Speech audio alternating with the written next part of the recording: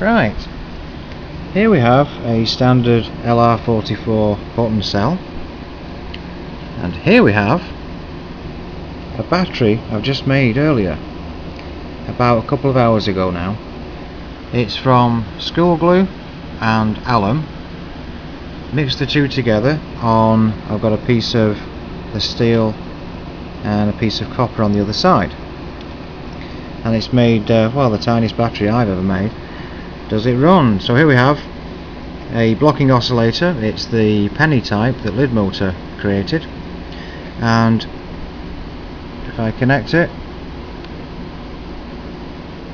there we are. There we are. It runs the oscillator at that tiny little size. So there we are. That's the smallest battery I've ever made.